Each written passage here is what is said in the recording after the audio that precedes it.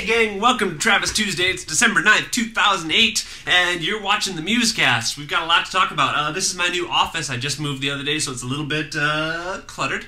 Apologize for the mess.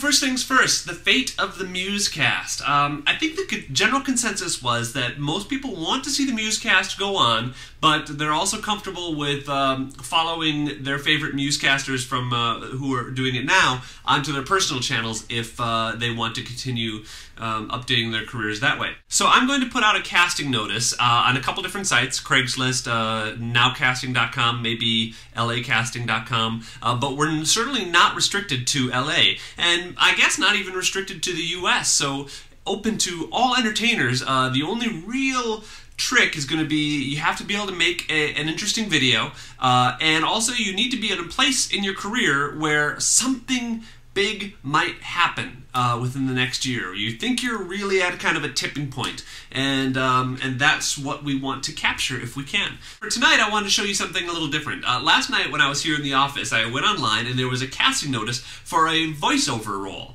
and the role was someone who was a James Earl Jones sound-alike. Now, I always thought I kind of had a decent James Earl Jones voice, and you know I've quoted some of his stuff, and I was in my head it sounds like it's decent. So I went ahead and recorded an audition. I videoed it on the iSight because I didn't have my camera set up yet, and I also wore headphones to record it in GarageBand. So what you're seeing is the video from the iSight, the audio from GarageBand, and I spliced in some scenes from Field of Dreams. So here's that. Until next week, take care. I will see you guys in 7 days. Bye-bye.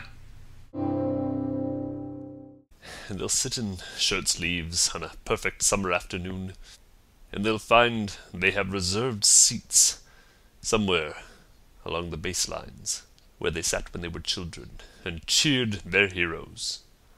And they'll watch the game, and it'll be as if they dipped themselves in magic waters. The memories will be so thick they'll have to brush them away from their faces. People will come, Ray. The one constant over all the years, Ray, is baseball. America has marched by like an army of steamrollers. It has been erased like a blackboard, rebuilt and erased again. But baseball has marked the time. This field, this game, is a part of our past, Ray. It reminds us of all that was once good, and it could be again. Oh. People will come, Ray. People will most definitely come.